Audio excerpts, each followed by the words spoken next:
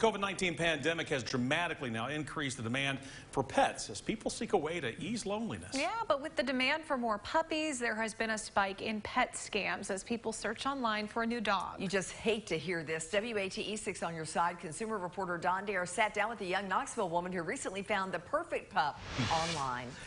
She sure did, Lori. It was a cute and cuddly Labrador puppy, and it was a real deal. The price of the Lab Retriever for sale out of Houston, Texas, was about a third of what a reputable breeder would charge. An immediate red flag right there. Plus, there were a lot of other little goodies thrown into the online ad, which would pique the interest of a lot of families seeking to buy a purebred Lab. Milo, hi.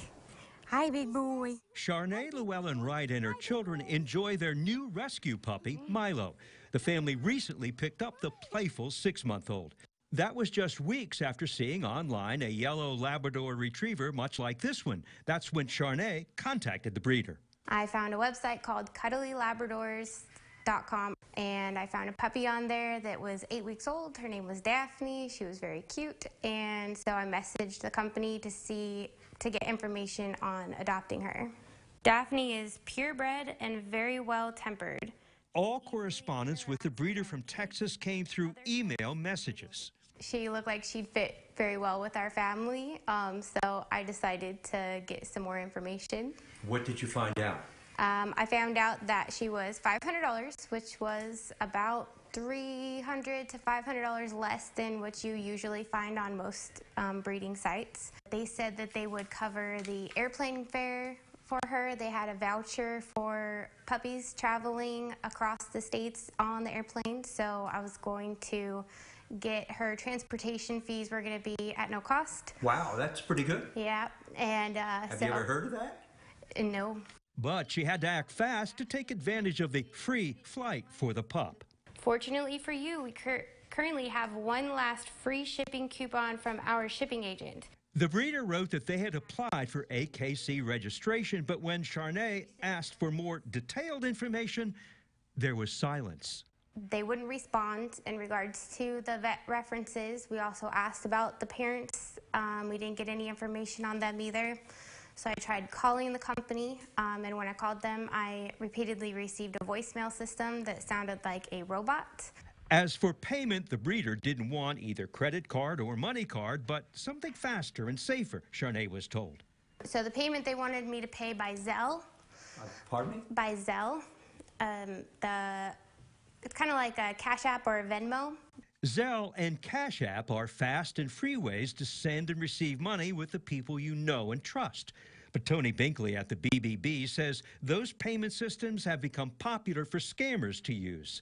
Typically they've used gift cards, things like that, but now they're going to Cash Apps or Zelle or different types of Cash Apps where the money is getting transferred instantly right from your bank to their bank through an app, and it's gone. When you send it via a Cash App, it's gone out of your bank account and you're not going to get it back. Because Charnay wasn't comfortable with the form of payment and lack of information, the deal was off. Recently, the IP address for the Labrador website was changed, adding to her suspicion. Puppy scams have spiked over the last few years. In 2017, the BBB received nearly 900 cases reported. 2 years later, in 2019, the numbers had doubled to nearly 1,900. A year later, in 2020, the number of puppy scams doubled again to near 4,000. I think it's successful. The scammers are being successful, and then when COVID came along, it made it even more possible, and because pets wanted something in their house for comfort because they couldn't leave the house. He's a cuddly Labrador, huh? Rather than going to a breeder, Charnay decided to go ahead and purchase a rescue pup. There's a lot of dogs who need homes in the area. Find a local shelter and adopt. While puppies remain the most common bait in pet scams, 12% of scam complaints to the Better Business Bureau are about kittens or cats. Federal Trade Commission reports its data shows that scams involving kittens have more than doubled since 2017. Whether it's a kitty or a puppy, the best advice is to buy local and make sure you see the animal before making any payment. Bo? Definitely. All right, Don, thank you. And hey, if you have a consumer question for Don, go ahead and send him an email at ddare@wat.com. You can also call a 6 on your side hotline.